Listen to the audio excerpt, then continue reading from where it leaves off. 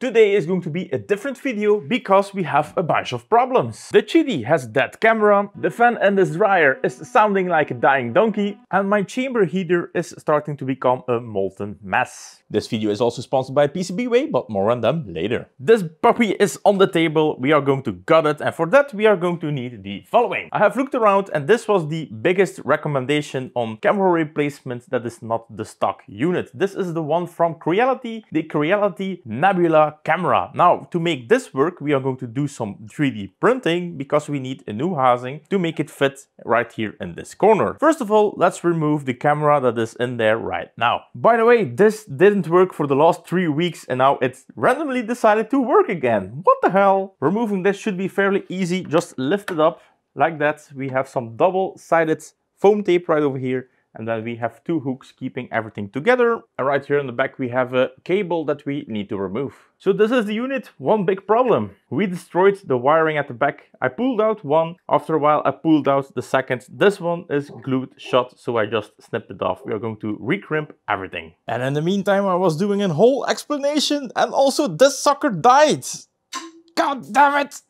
So to recap, this is going to be the new camera, the Creality Nebula. And it looks like we have quite a decent amount of USB cables. So maybe I am lucky and I'm just going to replace the cable altogether. So the cable situation right now, this is going to be the USB cable to the webcam that is in. And then it just follows this rail to the back and it plugs into the motherboard. So we might be lucky and this might be enough USB cable to work with. We are also going to need this. This is from Justline and this is a camera adapter mount for the Nebula camera. The thing I have right here in my hand. And apparently we need to disassemble this completely. We only need the guts and not the housing. I'm going to try and look how we are going to disassemble this. Now these legs are probably just popping in from the side, just like that. Now we have the camera body. We kind of have a plate in here. This is probably just snapped in with some clips.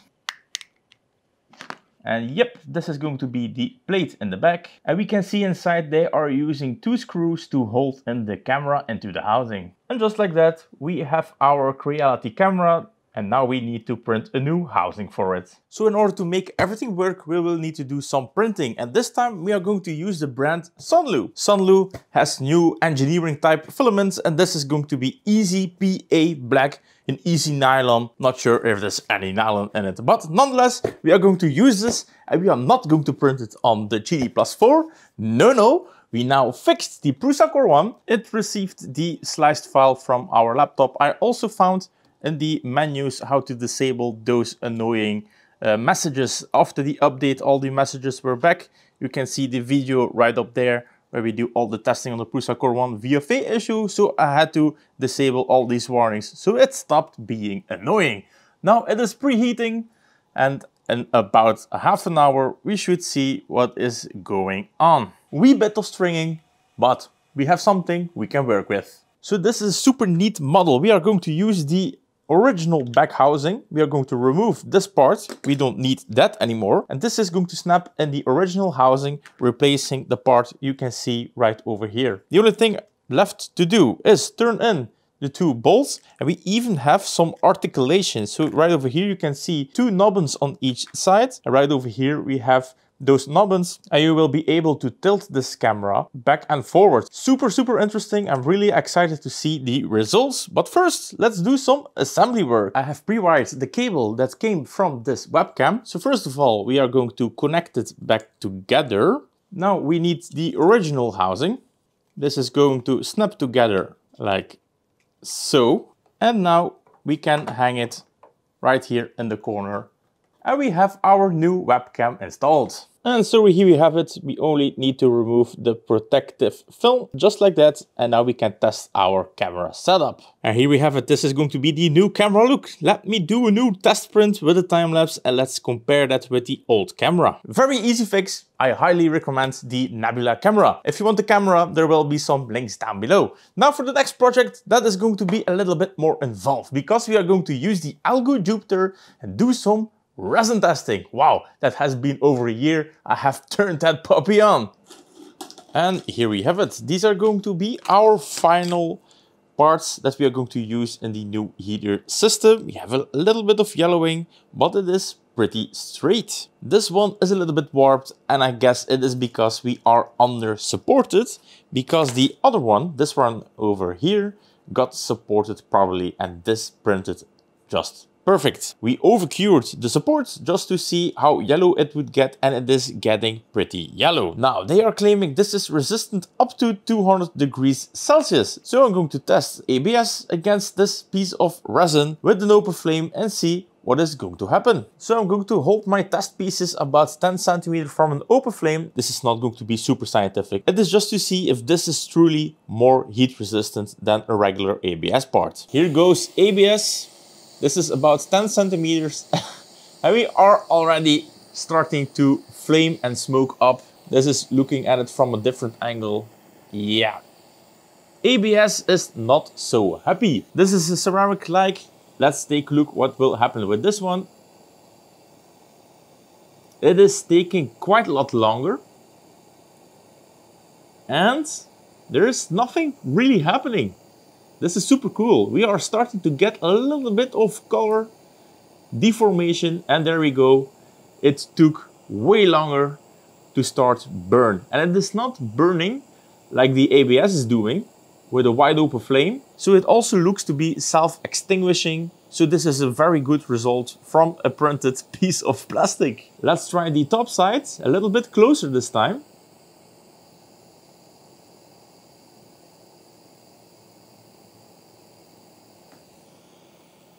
So yeah, it is not super self-extinguishing, but it does look like it is way more heat resistant than we are seeing with the ABS part.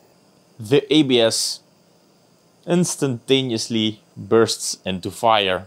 And just like that, my next print failed. If you don't want to deal with resin because it is stinky and annoying, you can use the services of PCBWay. PCBWay is your one-stop shop, and you can do anything from milling, 3D printing, and even resin printing like this right over here. All the way from PLA to your high-grade engineering filaments. So if you have a project just like me but don't have the materials to do so, give PCBWay a try. The links will be down below.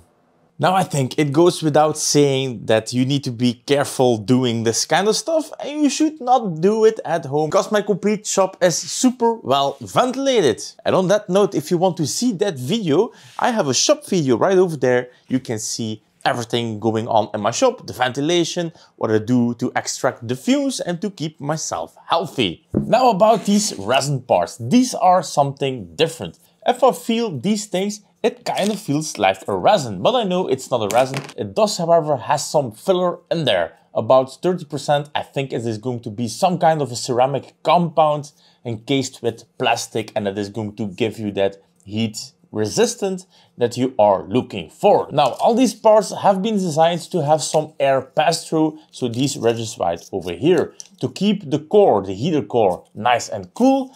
Well, apparently with my ABS unit I used before, that was not enough. Here is my little failed prototype. Let's remove the other cores and replace them with these ceramic-like heater elements and see after a few hundred hours if we really have a problem. But Zhonghe is not known to be a bullshit advertiser, so the claims that they are making are probably going to be fairly correct, I would say. So I'm going to trust them on that, replace these cores, and then we can replace this into the rhetoric enclosure, because this right over here has been made for the rhetoric. If you haven't seen this video, then there is also a video right over there about this heater core build. It is super sweet. It is a high power output. This is about 500 watts of total heat capacity, and what I would call fairly elegant design with a lot of flow through so that we get a nice circulation with a big ass fan. Now, enough rambling, time to replace all these touching parts and then get back to the next thing that we need to fix. These are going to be all the parts we replaced with the ceramic inserts. You can see it right over here, the two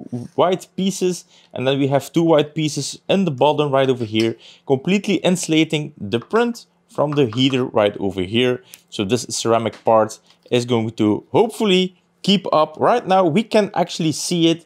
If it's going to discolor or not, we could see it in the fire test. Now, for instance, this is a top part. we can see zero melting going on. This is another top part, but here we can see the top side got a little bit toasty. And then we have the second bottom part, the first one we put on fire, and we can definitely see it got a little bit too hot for comfort. But right now everything is nicely put together. The only thing we need to do is just reassemble it again, just like that. A few bolts in here, and then obviously before we do that, we need to bolt in this complete housing to the side of the rhetoric, but it is going to be mounted just like that. And like you can see, if you want to add a thermal fuse right over here, because some people mentioned that there is plenty of room to put in a thermal fuse of your liking. So like I mentioned, if you want to build this, there is going to be a video right up there. All the files are going to be included. Please do this at your own risk. If you're going to burn down your house, you are solely responsible. And then we have right over here the next item that is broken, the EIBOS Polyphemus. This has started to sound like a dying donkey. Let's hear what that sounds like. The fan inside is completely dead. Now, Polyphemus was so kind to me to send over 2 new back plates.